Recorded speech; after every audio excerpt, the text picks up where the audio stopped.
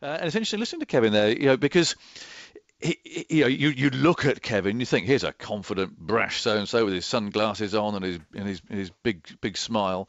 But actually, he is really quite an insecure person, I think, and that definitely came out of the interview. The way that he prepares for batting, he isn't this WWF wrestler waiting out there in the wings to come storming out. He is an anxious, nervous character, and that I think showed very strong in that interview.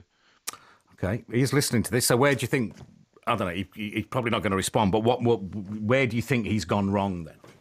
Well, I think there's still a question of those texts. That's for me, having talked to people around this summer, and I know there's an awful lot put on in the book about the Ashes and what happened there and subsequently.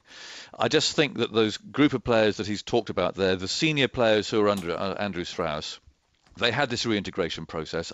We don't know how that went with the journalists. We weren't obviously privy to any of that. But I think that moment, and I take into account the parody Twitter account that clearly upset Kevin a great deal, and that should have been stamped upon clearly if he is right and it was somehow coming from the dressing room. But I just think that Strauss moment and the text, the South Africans of all people, it might not have been quite so bad if it was an Indian team or West Indies or something, but because of obviously Kevin's South African background, I just think that those senior players under Strauss just saw that as something they couldn't ever quite get over and never quite forgave him for that. And therefore, from that moment on, there was always going to be that rift between the senior players and Kevin Pietersen.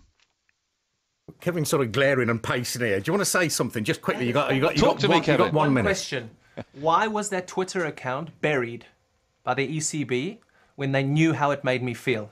And I'm off. Okay. Yeah, well, unfortunately, I can't answer that. I'd love to answer that question, Kevin. It's very nice to talk to you again, albeit over all these. He's gone now. He's had to go. But I mean, the players involved denied their involvement in that, as I understand it.